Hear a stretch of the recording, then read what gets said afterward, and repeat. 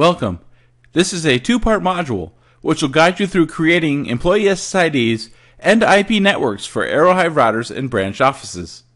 In part 1, I will demonstrate how to configure an SSID with WPA2 Personal. In this section, I will show you how to create a network policy for branch router deployments that defines an employee SSID secured with WPA2 Personal. To begin, for new installations, we have a quick start policy for wireless-only deployments with Aerohive APs. We have a quick start policy for wireless and routing deployments for use when you have Aerohive routers and optionally APs behind them. And we have a quick start policy for Bonjour gateway only deployments for use when you just need Aerohive devices for Bonjour gateway services. To start, I will clone a quick start policy which has some recommended settings already configured. Because this installation will be for Aerohive routers in my branch offices, I will clone the quick start wireless and routing policy.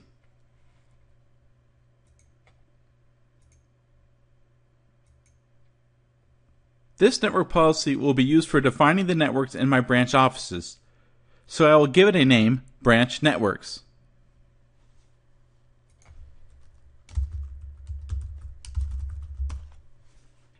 And I will select the default Hive that I configured upon initial login to HiveManager. And now I will clone.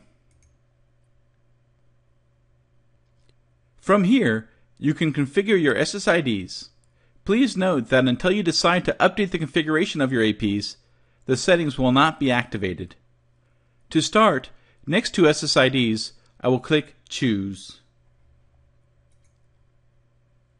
If SSIDs are already configured, you can just select them and click OK to add them to this network policy. Because I have not created my branch SSIDs yet, I will click New.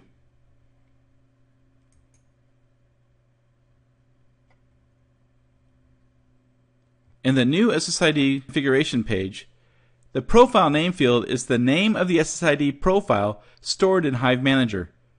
The SSID field is used to set the actual SSID that is advertised on the air. The first SSID I will create will be for employees, and I will set the profile name to Corp Wi-Fi Branch.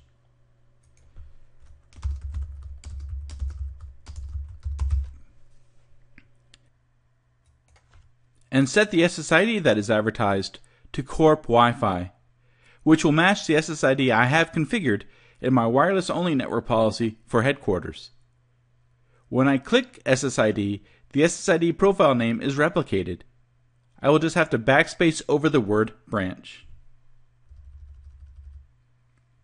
The reason why I'm using a different SSID profile name than the SSID is because in a previous demonstration, I already created the Corp Wi-Fi SSID profile and Corp Wi-Fi SSID, which I used in my Corp headquarters network. And now I want to use the same SSID in my branch office networks, but with different network policies and user settings. Also, though you can use the same SSID for your headquarters and branch office networks, you need to create a different SSID profile name for the same SSID used in a wireless-only network policy and a wireless and routing network policy. I will secure this SSID with WPA2 Personal. WPA2 Personal encrypts all traffic and requires the users to enter a secure passphrase to connect to this SSID for employee network access. The secure passphrase used in this SSID profile should be the same used in the Corp Wi-Fi SSID profile for the corporate headquarters. This will allow employees to use the same SSID in corporate headquarters as they do in branch offices. To ensure you enter a passphrase correctly, you can uncheck the box next to Obscure Password so you can see the passphrase in clear text as you enter it. I will make sure to obscure my password as I type it. Now I will enter a secure passphrase.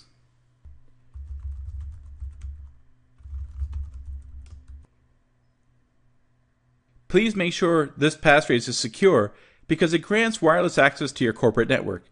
It is recommended that you use upper and lowercase letters, numbers, and symbols, and the longer it is, the more secure it is. I will enter the passphrase again to confirm.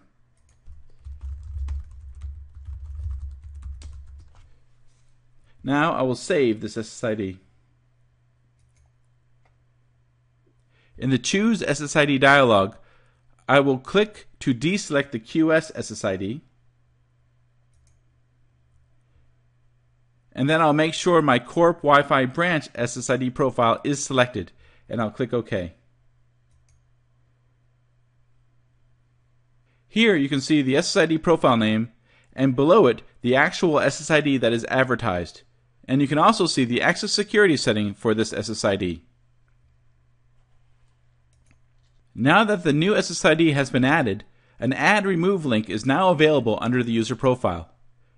You will need to add a user profile to define the user access policies for this SSID, which are assigned and enforced by the router.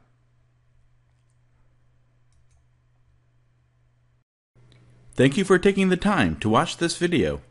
You can now proceed to the next video in the Getting Started series.